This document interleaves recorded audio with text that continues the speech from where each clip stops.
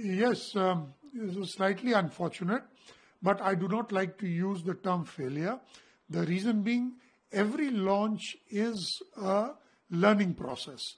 And this is also, yes, we assume that there was some problem in the third stage, the solid stage, which is supposed to burn for, I think, 113.5 seconds or something. And that is why we couldn't put the EOS 9 onto space. Now, this is our 101st launch. And we have had a remarkable success. If you see all other countries, they have had many failures. For ours has been the minimum.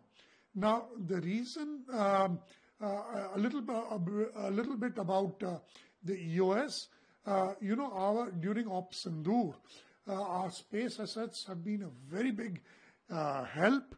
You could get the space photographs and all. So we were augmenting that space assets with this. And this EOS Earth Observation Satellite has got a synthetic aperture radar, and we would have got some lovely photographs, etc. from there. So that will take some time now, and I'm sure we will learn from this and go forward in our next launch.